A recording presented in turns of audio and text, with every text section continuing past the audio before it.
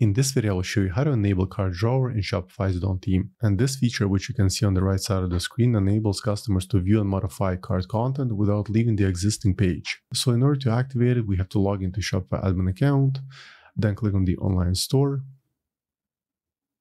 Now look for your active theme. In my case, it's Dawn version 15.1.0, and then select Customize. Once the editor loads, on the left, click on the gear icon, and then look for cart right here. Expand it. Now under the cart type, change to draw, and then save the changes. Now allow a few minutes for the changes to update in the system. Then go back to your website, try refreshing it. Now let me go to collections, and let me add one of the products to cart. Let's say this one. And as you can see, the cart draw populates right here.